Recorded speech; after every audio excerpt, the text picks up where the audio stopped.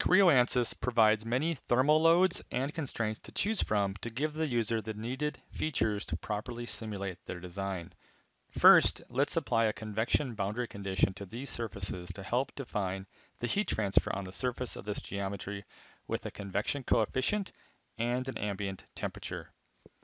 Next, we will apply a heat load on this top surface of 250 watts. Then we can run the simulation and review the results. Creo Ansys provides a user with a large list of boundary conditions to capture the physical behavior that a product goes through in real life.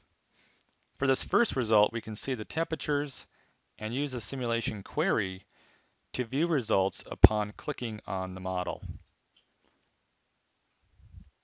And lastly, we can see the results of our thermal simulation along with the mesh overlaid on the model.